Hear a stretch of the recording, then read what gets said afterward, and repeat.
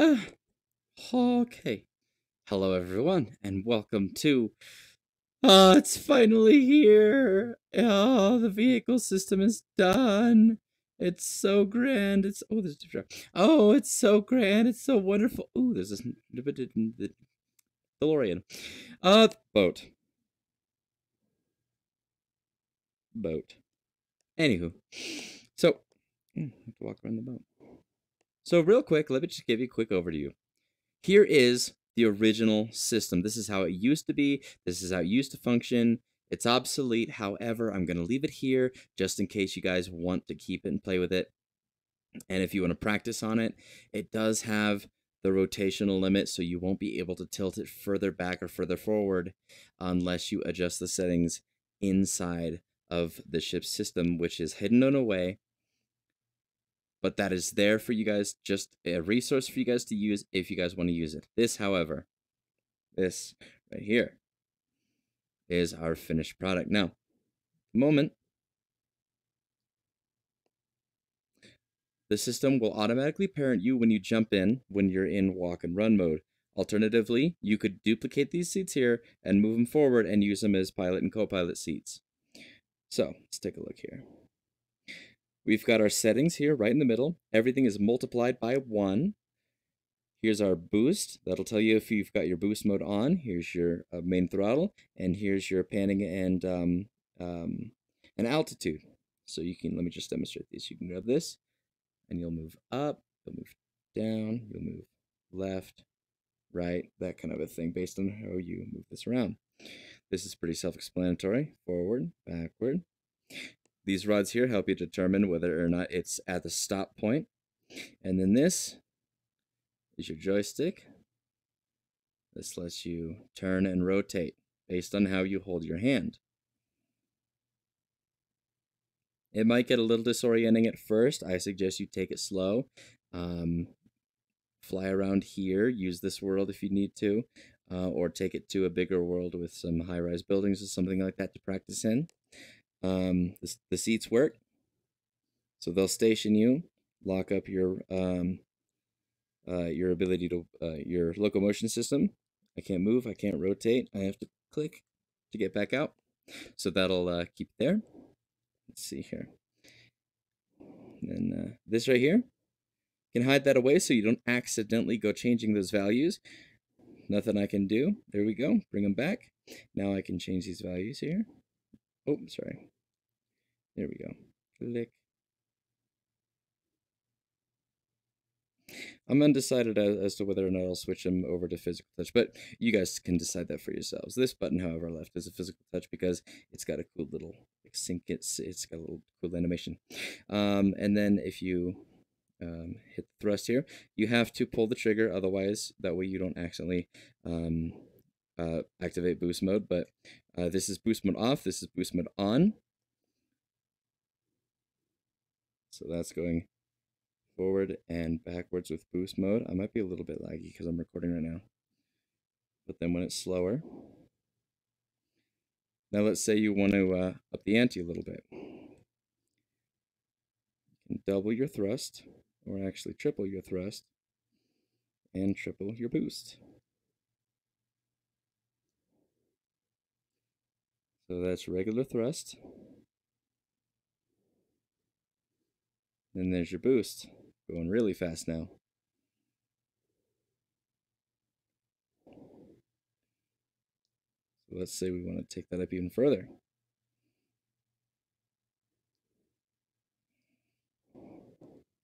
Regular speed, nice and even. Get that boost on. Now we're really flying. All right, cool. So now that you know how everything works, how the controls work, there you go. I'll show you real quick what it will be like if you want to customize the system for yourself. So I'm going to leave this all up here. And let's say that you've got a nice fancy DeLorean that you want to go try adding into the vehicle system here. Well, firstly, something to be aware of is the DeLorean. This one here does, by default, I do not have colliders on. you would have to do that yourself. So let's just go to the DeLorean here. Right there. Let me make sure that's the right one. Yep, it's the root. So that's the proper DeLorean model object under the root of the scene. Now I'm just going to grab this here. And I'm going to go up. What you need to find, not vehicle container, you want J flying vehicle core. The vehicle container contains all the stuff like the seats, the control stations, the controls, the settings. All of that is contained in here, and it's just a organizing scheme. This right here, though, this is what you need to keep an eye on. So if you want to save your vehicle to your inventory, you want to grab this guy right here. That's how you save it to the inventory. So let's go ahead and test out the DeLorean. I'm going to put this in the vehicle container. So it's in here. So here is the small bus shuttle model that I designed myself. If I hide that real quick. So I'm not going to use the ship player parenter right now. I'm going to use the seats instead. So I'm going to deactivate that just so I can show you. And then I'm going to go back to the DeLorean. I can close this menu. And I'm going to pull it to the center of our vehicle's core. Reset its position and rotation. There we go. So it looks like we might have to adjust some scaling here. So let me bring up the DeLorean's translation properties. So it looks like the y-axis needs to be rotated, I think, 90 degrees. Let's see what that does. 9. Oh, not the y-axis, I'm sorry. Or is that the z-axis? I don't know. Oh, I'm sorry, I selected the wrong one. I'm just a little dumb, I swear. Only a little. 9, 0. There we are. Perfect. All right. So now that we've got it facing the correct direction, let's go ahead and scale it up a little bit. Make sure we've got it looking about the right size. And my model is a little small, so I will scale up just to get the best reference I can. Okay. And let's pull this forward so that we can see those back seats there. Should go further back until we start to see our controls here. Okay. So I'm going to go ahead and scale this up just a little bit, get us a little bit more working room. All right, cool. So now that we've got that going for us, I'm going to double check that I have this, because this DeLorean is unfortunately not very well rotated. The bottles and everything are a little bit skewed. So let me just hide it real quick and make sure that it's aligned with my seats as best I can get it.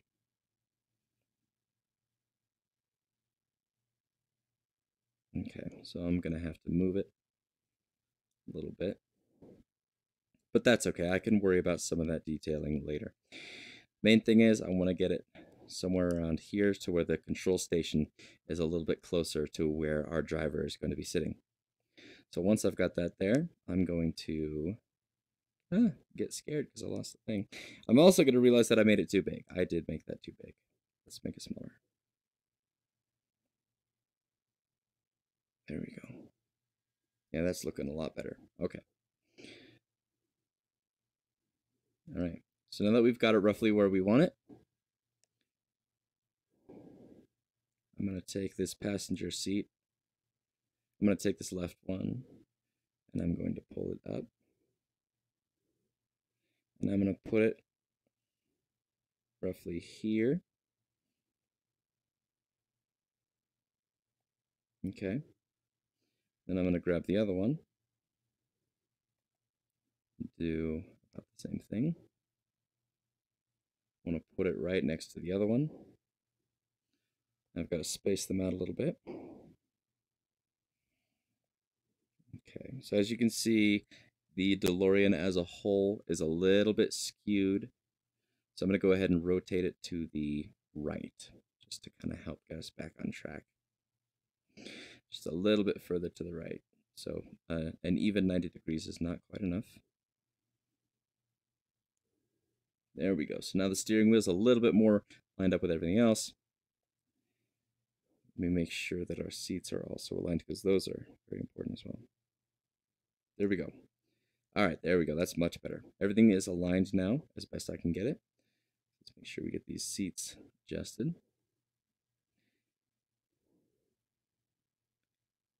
I'm going to put this a little bit back here.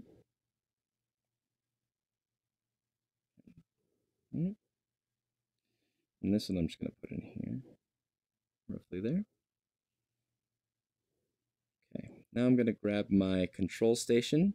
This contains everything for our pilot. Everything our pilot needs. Everything. I'm just going to bring that out so that it's a little bit in front of our steering wheel here. That way our pilot can still access all the controls he needs, or she. Make sure that they are able to pilot this vessel with as few hitches as possible.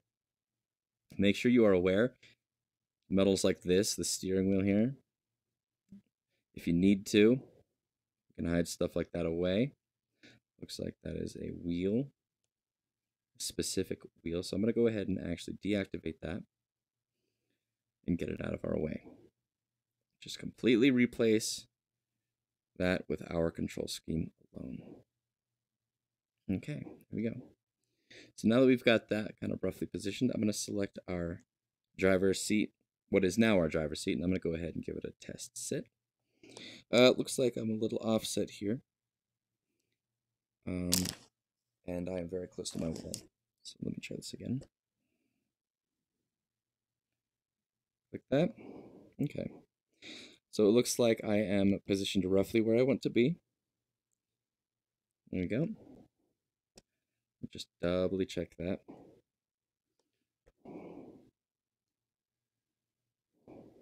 Make sure I can get a clean sit. There we go. And if I were to grab my chair behind me and sit down, I cannot see. All right. So it looks like I might have to edit this one a little bit. So let's see, if I am sitting down already, best way to fly a vehicle is sitting down. So it looks like it's a little high. Let's fix that.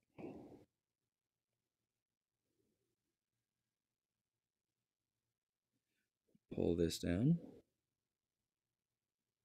Here. Back just a little tiny bit. Deselect, make sure we're doing a clean test here. Perfect. All right, cool. So we've got all our controls right where we need them, right in range. Pull that down easily. I can look around. I can see out the vehicle. I've got a good clear view. I am maybe a little bit too low now. Let me just double check. But that will not be a problem for sure. Tiny bit higher. Okay, I'm going to go ahead and just call it good. And just wrap up this video now. And there you go. Yeah. There we go. Seats can be a little bit finicky. They're still a new system. So be patient with them while they develop. And then we can have our passenger there. We could probably even these seats out to be like with each other. Passenger doesn't necessarily need to see. But now we've got a nice DeLorean that we can leave the doors open. Lift off. And start flying around.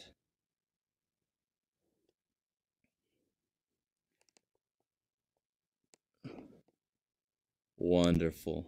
There we go. We have a fully functioning DeLorean. I will leave this model in this level so that you guys can go ahead and give it a try if you like the DeLorean as much as I do.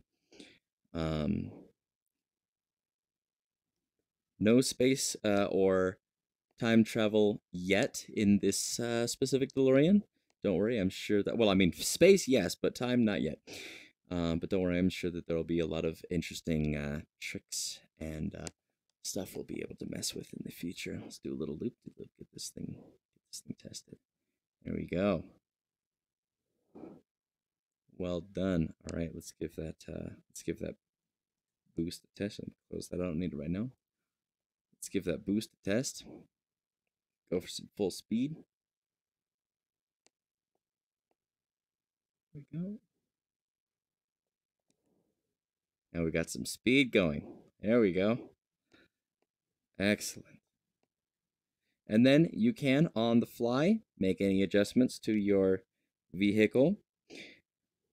If you plan on doing any racing, I recommend setting up your own vehicles for that race and make sure that everybody either deletes or deactivates this panel here so there's no cheating.